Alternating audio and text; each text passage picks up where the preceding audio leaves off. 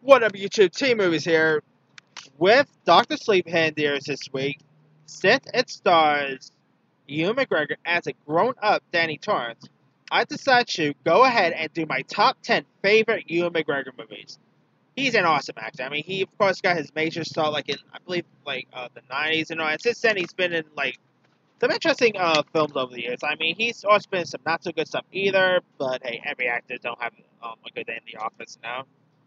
But Anyway, with that being said, here's my 10 favorite Ewan McGregor movies. Alright. Coming in at number 10, it is the remake of Beauty and the Beast. Now, of course, here Ewan McGregor played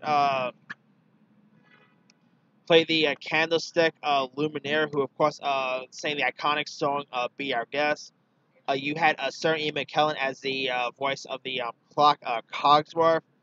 Ewan McGregor as Luminaire was really cool casting. I mean, I love how they really you really ah, did a great job with using the French accent. I mean, come on, if a famed New Yorker like Jerry Orbach could do a great job at pulling off a French accent, then Ewan McGregor definitely had that part in the bag. And I like Ewan McGregor, who knew that that guy could sing really well. And I mean, I of course knew he could sing before, but man, him singing that "Be Our Guest" was one of the highlights of that movie. Like his aunt, like Luminaire and his on-screen chemistry with Cosworth and even Emma Watson's Belle was pretty good. I mean, yeah, Beauty and the Beast, of course, directed by Bill Condon. I mean, really terrific movie. If you guys ever seen Beauty and the Beast, it's really great. Or I should say the remake. All right. Coming in at number 9, it is the film Down with Love. Now, this movie is directed by Ant-Man director Peyton Reed, and in it, it stars it takes place in 1962, and it's about this feminist named Barbara Novak, played by Renee Zellweger, who ends up penning a best-selling book that details the drawbacks of love.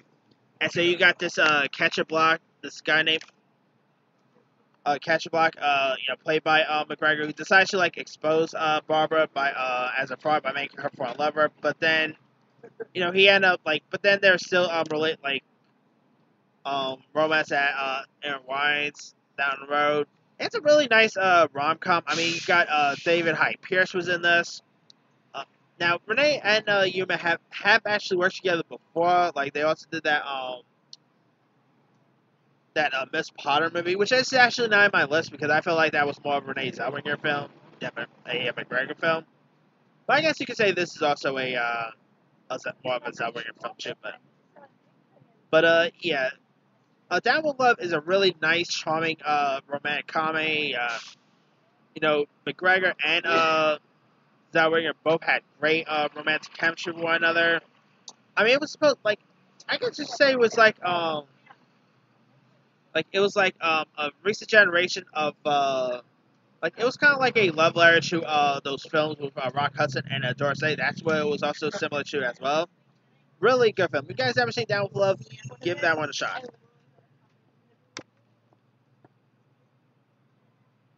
All right. Coming in at number 8, it is the film Beginners. Now, the film is directed by Mike Mills, who also gave us 20th Century Woman. And in it, you anyway, in the film, you got Christopher Plummer, who plays this old guy named Hal, played by Plummer, and McGregor actually plays Hal's he of course plays Hal's son, and he has to find out that he pretty much finds out that his dad is also gay. So yeah, and this film is actually, I guess you could say, basically pretty much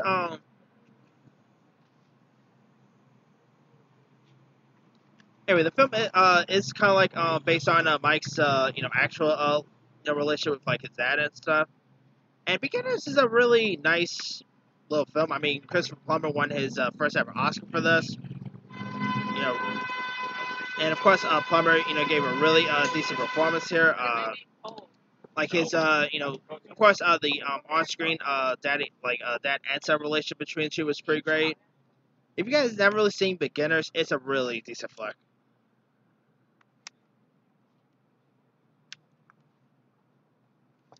All right, coming in at number 7, it is the film The Impossible.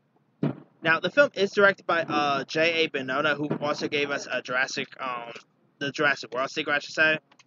And this is, of course, about the 2004 Southeast Asia tsunami that ends up pretty much striking the hotel and ends up pretty much and also separates a family apart and all. And you got Naomi Watts who plays McGregor's wife, and McGregor was also great in this. You even had a very young Tom Holland was in this. It's a really great film. I mean, The Impossible is really hard to watch.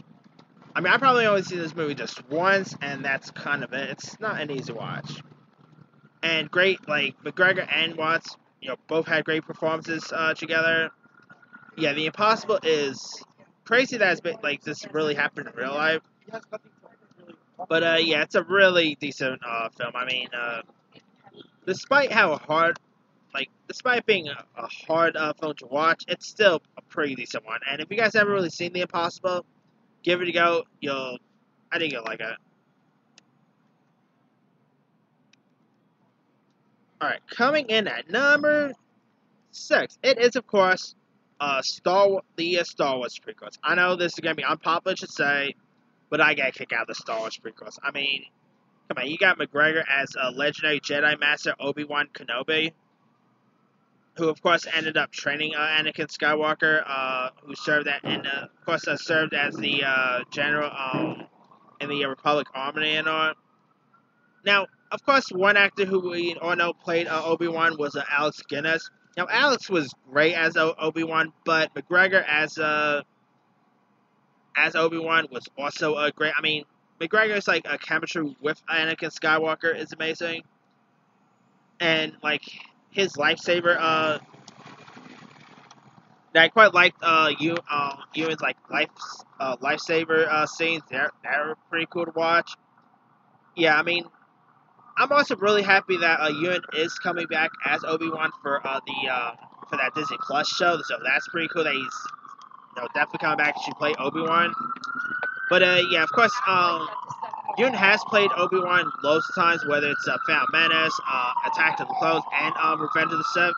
I believe he also voiced the character in a couple of video games as well. But yeah, him as live action Obi-Wan is great. Now, like, even people who don't like the Star Wars prequels can't really deny of how much of a great Obi-Wan that guy is.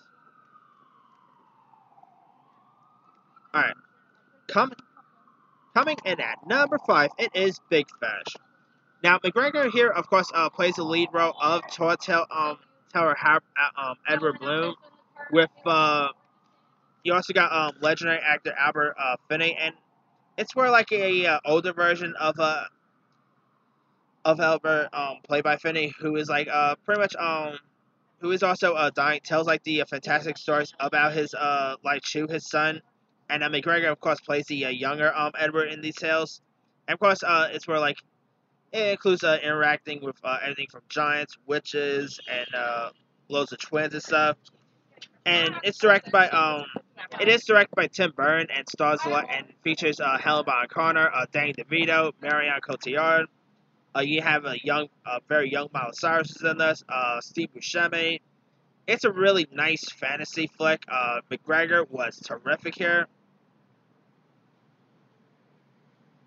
I mean, him as like a younger version of Albert Finney was pretty cool. Like he literally actually do look like a young Albert Finney too. So I thought that was pretty cool to watch. Yeah, it's a really nice fantasy drama. A very different like a very different style Tim Burton film. Like, if you guys never seen Big Fish, give it a go. I mean, come on, you got Danny DeVito as, like, who works at a circus here. What more can you ask for there? Alright. Coming in at number 4, it is Black Hawk Down. Directed by Ridley Scott, starring McGregor as the specialist named John Grimsey Grimes, who's of course this desk clerk at a in a Somalia who has like never really pretty much been on like a mission before, and so like the mission of course becomes like a deadly bout in of um, Mogadishu, which of course ended up resulting in like numerous casualties among U.S. forces in their like a fight with Somali forces lawyer to like this strongman named Muhammad Faria Aidid. And I mean, McGregor, of course, gave a really strong performance here. Like, great action he did. You also had a few other people like Josh Hartnett, Eric Bana, William Fichtner. You also had Tom Sizemore, Ty Burrell, Jason Isaacs, Ewan Griffin. Years before Game of Thrones, you had Nicola Coster-Waldau. Really great cast members, great action, really very intriguing. I mean, yeah. Anyway, yeah, Black Hawk Down is really great. I mean, such a cool action film, and it's nice war flair. Definitely give this one a shot. I think you'll probably get a kick out of it. All right, coming in at number 3, it's actually like I should say it's like one of his rare recent ones, and my number 3 favorite McGregor movie goes to Christopher Robin. Now, this week he plays like a older version of Danny Torrance. But last year, he played an older version of Winnie the Pooh's owner, Christopher Robin. And, I mean, I guess you could say Christopher Robin is a bit like a kid version of Dr. Sleep in a way. But Christopher Robin was great. Amazing CGI. Like, you got Jim Cummings as Winnie the Pooh. Brad Garrett was, of course, Eeyore.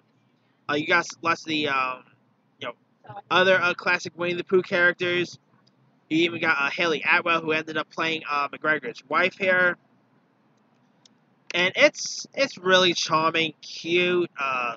McGregor gave a really amazing performance as Christopher Robin. I mean, this movie, I think it's kind of like very underrated. I mean, it got released last year, and people barely talk about it anymore. But the box office was okay with it. But anyway, yeah, Christopher Robin was really terrific.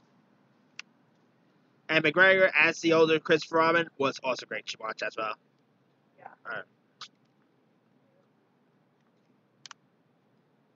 Coming in at number 2, I got Moulin Rouge. Now, this of course is of course a musical starring Nicole Kidman, Ewan McGregor. I mean, now of course there's like a Broadway show of it now, but the film version of Moulin Rouge, directed by Baz Luhrmann.